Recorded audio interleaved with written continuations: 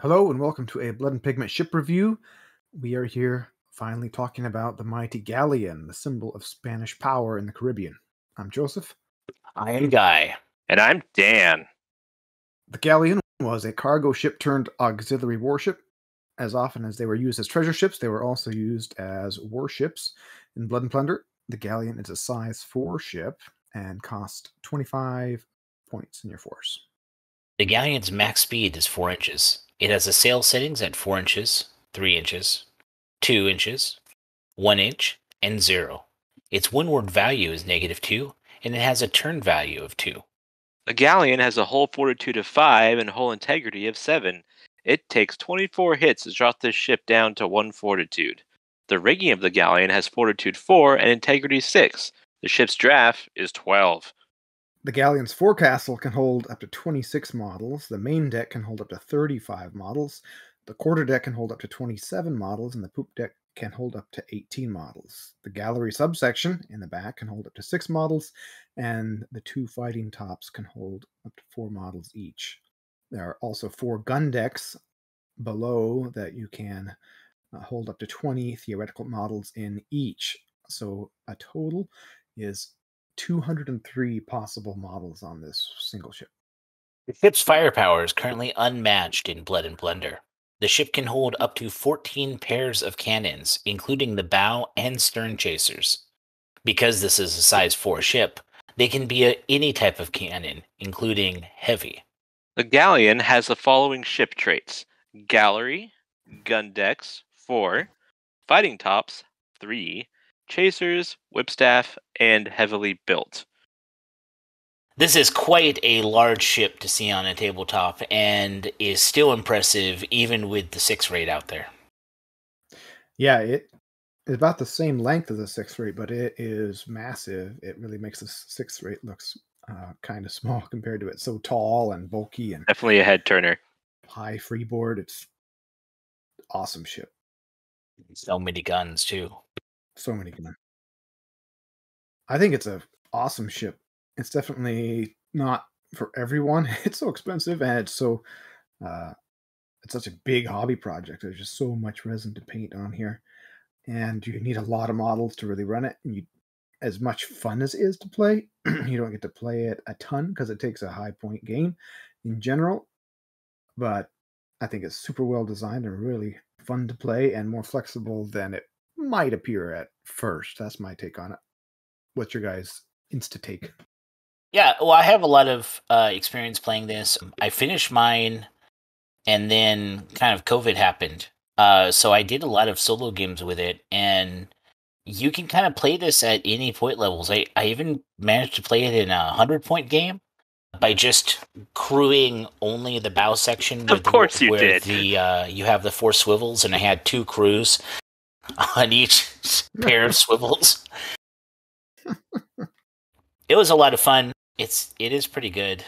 And it's also the easiest way to play with heavy cannons. You don't even have to buy heavy cannon miniatures. It comes with heavy cannon stubs.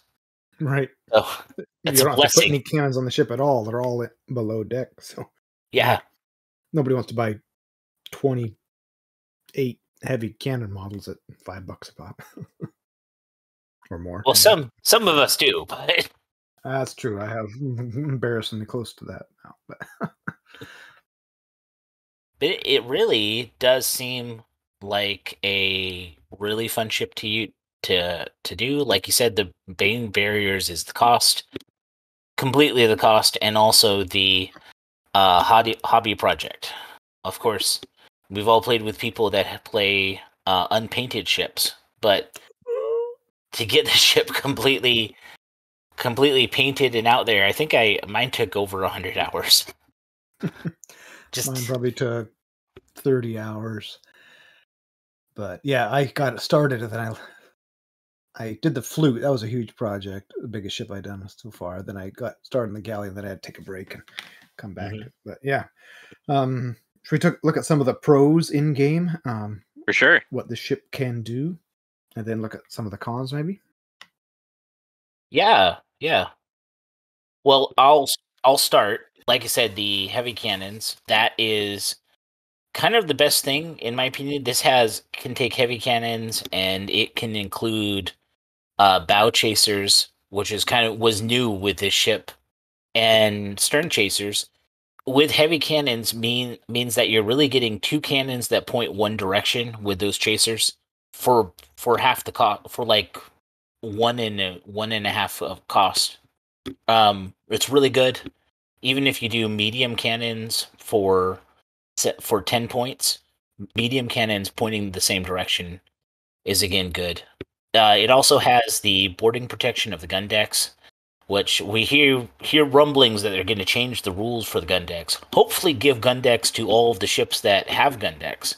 But the current way the gun decks work, they basically make the unit almost immune to small arms fire by putting them in the gun deck, and that's really good against boarding. But what's also good against boarding is this ship is so high, it takes a dedicated action to board it. Because your crew, if you're trying to board it, has to literally climb up those 2 inches. So that means that any boarding action against you has to be usually with a commander or you're in a flood. An officer directing them to do a dedicated climb action. Yeah. Like I said, I've played this in smaller games too. Even though it looks big, you're only paying 25 points for it, which is 4 more points than the light frigate.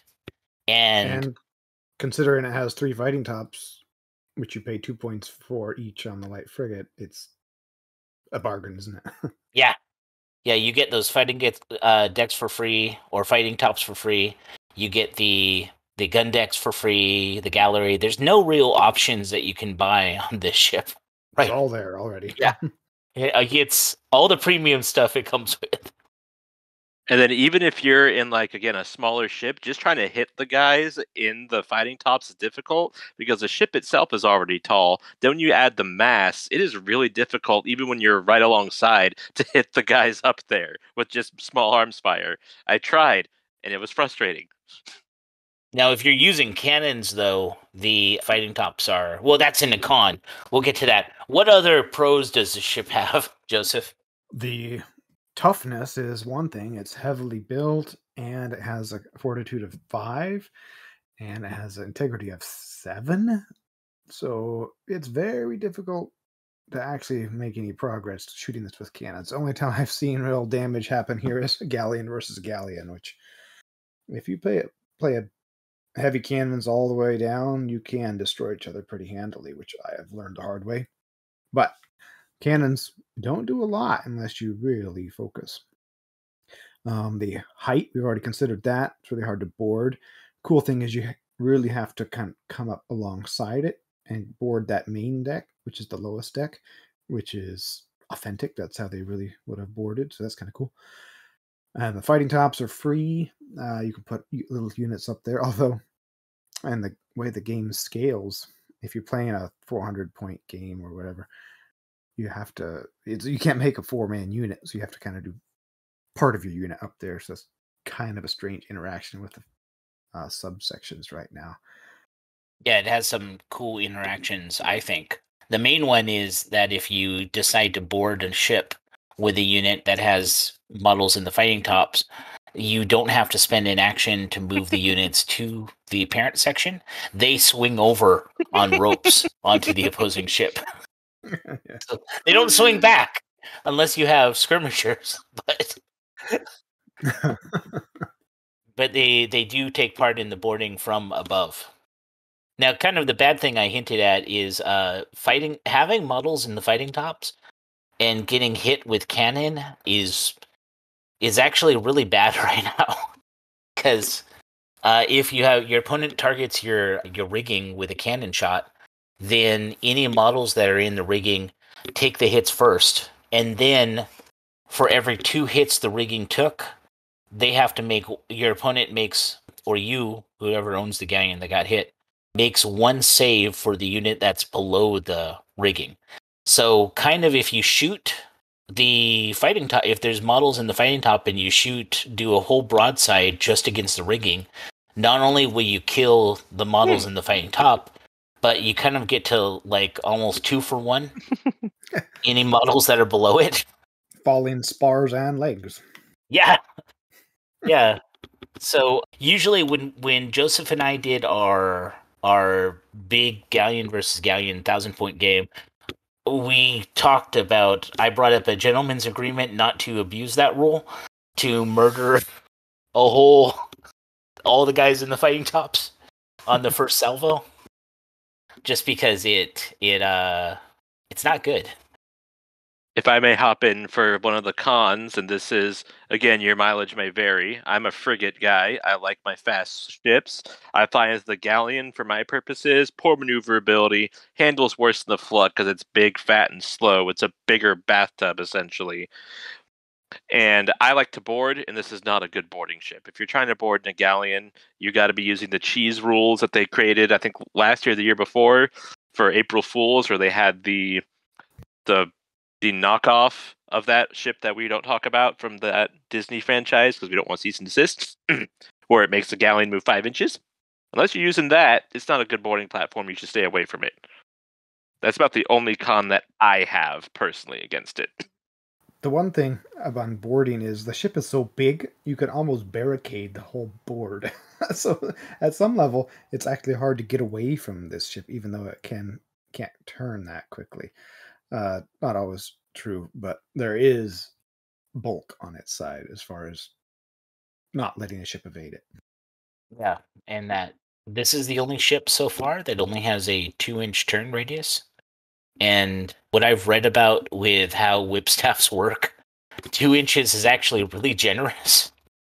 It should be like 1 inch, if that.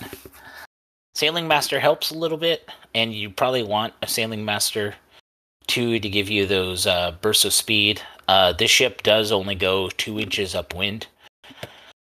So yeah, Sailing Master be really good. And then there's some new ship upgrades that'll be coming along in Raise the Black that might be really fascinating to apply to the big ship like this. Might make it go faster or get some extra speed. Mm-hmm. Yeah, it needs it. If only you could trade hull for speed. Well, let's talk about some of the game opportunities and hobbying this ship. Hobbying is a big project. We already touched on that, but it is a big piece of time you got to put into it to really give it what it needs. But it is a labor of love, though. Beautiful piece, and it's a centerpiece of any fleet, or if you can put it on a bookshelf in your house, and it has value that way too if you want. But yeah, like we said, it takes a lot of hours. It's also just hard to manhandle while you're painting it. You kind of have to bear hug it sometimes, or just I could prop it up with wedges and towels on your painting desk because you can't really hold it all the time. You wear the paint off. It's a bit of a trick. It's the biggest miniature quote I've ever painted, but well worth it. I have a miscast one I want to paint as a wreck. Oh, yeah. But I'm not sure if I have the fortitude to do it yet. I believe in you. This is definitely a fun painting project. It's also, you're paying $400 for this, and you want it to be a display piece in your home. I have mine that I use as a display piece, and it makes people that don't even play the game look at it and admire it. I'm also a big proponent on the towel method for painting it. That's what I did. I had a huge box of towels that I used to make it so I could prop it up and suspend it to get all the different angles. This is kind of ridiculous. So painting the ship is a lot of fun. I really enjoyed it. And rigging everything is also really fun with this ship. It has more rigging than any ship other than the other larger ship, the 6 rate. But kind of my favorite part of it is fun lists that you can do with it. One of the first lists that I made after looking at the gun decks was a kind of turtle galleon list where you don't put anybody on the decks. You have only marineros piqueros in the gun decks to protect them from all small arms fire. And Marineros Piqueros in the gun deck save on 3s. So against small arms fire, not against cannons. Cannons they're saving on 5s, which is pretty good to begin with, because to get cannon hits they have to go through heavily built and a 5 fortitude. Yeah. It does take away their ability to do defensive pokes if you're boarded, but you can kind of charge through that anyways. Some other fun lists that you can do is, like I said, where you just focus on the front and you have kind of a defensive tower with the swivel guns, or you can just do the middle of the ship and kind of leave nobody in the front. When you're going to do a galleon in smaller lists, you want to leave decks empty. So if your opponent is brought cannons, not only are their cannons going to be ineffective because of the hull fortitude and also heavily built, but you also want to make them have to shoot unoccupied decks sometimes. That's because when that happens. yeah, because they don't kill anybody, they're just hoping to get it. And you'd rather when they shoot at your ship them not kill anybody. So Although that's dangerous to leave decks open because people can board it a lot easier that way. So there's a cost there, but there is. I've never had it bite me in the butt leaving the poop deck of the Galleon unoccupied because it's so far up there. That's true. Yeah. You know, it's a bad place to try boarding. It's also the gun deck that has the least reason to put somebody in. Least cannons back there. Yeah, you get 1 cannon and the chasers. It's not a lot. It's not 20 models worth, that's for sure. I think even when we did that 1,000-point game, I only put 12 dudes back there. Only minimum size unit. Yeah, it was a minimum size unit. I think there's quite a few different normal, not crazy porcupine turtle lists you can do too. Most obvious is the large cannon list. If you want to do a huge game, you can do a ton of heavy cannons. If you want to do just a super shooty list at 200 or 300 points, you can put a lot of light cannons on here, and no matter where the enemy is, if you have those chasers and those 12 guns on both sides, you can usually hit them, and even if they're small guns, you can do quite a bit of damage. You also can just do a well-balanced one list. You can have maybe 2 decks of guns plus guys on deck. There's a lot of different ways you can balance this towards guns or no guns. I've done a 200-point list with no cannons at all and just use it as a big, impressive, tall ship. You get advantage of height, and you get advantage of not getting boarded so easy. So you don't even need to focus on cannons for 25 points. It's not that much for a 200-point game. You do make yourself immune to, almost immune to cannons if you're in this ship. Yeah. Don't even it's really hard to do anything to it. So you use the Spanish method where you don't have cannons poking out, you got logs. Oh, exactly. So I enjoy doing different things with it. Every time you play it, you can kind of do a bit of a different style list, and it works pretty well. Besides not being very fast or maneuverable, it's surprisingly flexible. I wish everyone could have it in their navy, but at that dollar price point, it's not for everyone. Since the Galleon is a 4-deck ship, we have to compare it to the other 4-deck ship in the game, and that's the 6th-rate frigate. They do both cost 25 points and 4 decks, but they're very different ships. 6th rate is faster, more maneuverable, but has less cannons, can't carry as many heavy cannons, and it doesn't have the height. It's not as heavy of draft. We haven't talked about that. The 12 draft is nasty on the Galleon. I've beached mine twice in one game at the same time, even. Really, for those who don't know, Joe is literally a shoal magnet. Yeah, if you have no chance, even with a pilot, you're gonna hit the shoal.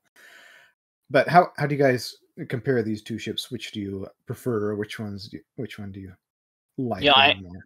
I honestly think that the Galleon fares better than the 6-rate. Whenever you're going to have a Galleon compete on the same level as a 6-rate, then the 6-rate has to do something other than cannons, because the Galleon has it beat as far as cannon spaces protected cannon crew. The 6 rate doesn't have gun decks, Right. and that if they just try competing on cannons, we've done cannon lists against cannon lists. That the C game that you're talking about, with the Storm, that was me trying to do a dedicated cannon list for the 6 rate, and you did a mostly dedicated cannon list for the Galleon. I think you fit some milicianos in there. Yep. I couldn't do as much damage as you were doing to my ship because the 6 rate just had the same hull as the light frigate. Right. Galleon's a lot tougher and can carry more guns. So in a cannon duel, Galleon's going to win hands down if you have enough points. And has that heavily built. So yeah, it can't. It has to choose somewhere else to fight, either maneuverability or boarding or being a very special ship. Yeah. Yeah, I feel like the 6 rate is definitely more aggressive, and you really have to figure out what you're going to do. Because again, I've done a 6 rate versus Galleon, and I got lucky boarding on turn 2 and boarding a deck that didn't have anybody on it, so I could get up there pretty much, unshot at. But you really do have to dedicate it. Well, I prefer the 6 rate because the way I play, I like speed and maneuverability. It is definitely the more aggressive of the two. I would say that the skill gap is definitely higher. If you're going to play a Galleon, you're going to play a floating fortress. You just want to pelt everyone. So by the time they get to you two board, if they get there, you just mop them up because they're so beat up. But if you're going to play a 6 rate against a Galleon, you need to. I would just almost recommend doing a boarding list and just trying to close as quickly as possible and get on there and get going. Because the longer you stay outside of boarding range, the longer you're just going to get pelted by those cannons. If you're playing a Galleon, a 6 rate on a 4 foot by 4 foot board, you're about 6 inches between you at the start of the game anyway. Yeah. Depending on the scenario, yeah. I think the Galleon is definitely, if you love Spanish, it's iconic for Spain. But if you want to do France or England or the Dutch or something, the 6 rate seems kind of cool. The other thing is the 6 rate, unless you're doing really big games, the light frigate does almost all the same things. The Galleon's much more unique. Yeah, nothing can no other ship really compares to it. The closest it would be the flute. If you're going to buy the heavily built for it, it can do an impersonation of the Galleon, really. But it's not. It doesn't have the gun decks. It doesn't have doesn't come with the fighting tops. It doesn't have the resolve. It can't carry heavy cannons. You can play the Galleon in a 100-point game and just have 3 decks that have just one heavy cannon on it. Yeah, kind of like 2 light cannons. Yeah, and just do that and probably have a fun time with it. So there's a lot of things that the Galleon is really unique. But some people have made the Galleon even more unique. For those who don't want to specifically play Spanish, but also want to, kind of buff things up, a fellow by the name of Rick Kassler actually took 2 Galleons and added another middle gun deck, creating essentially a 4th-rate ship of the line. So that's another hobby project you can do. Obviously, you want a gentleman's agreement this. If, you do this and show up to a tournament, they're going to look at you and go, oh, that's cool, but not tournament legal. But looks great. We're going to plug pictures in here because they look amazing, and I geeked out over it because it just looks great. But for you crazy people who really want to, buff up the size of the game, if you got enough disposable income, have all your friends buy 2 Galleons, kit it out, and have a ship of the line battle, and it'll be hilarious. Too much for me. The Galleons is already a big enough hobby project. Yeah, I do need more. But the Galleon's awesome ship. For more Blood and Plunder ship reviews, including a review on the Galleon, you can go over to bloodandpigment.com and check out all our articles there.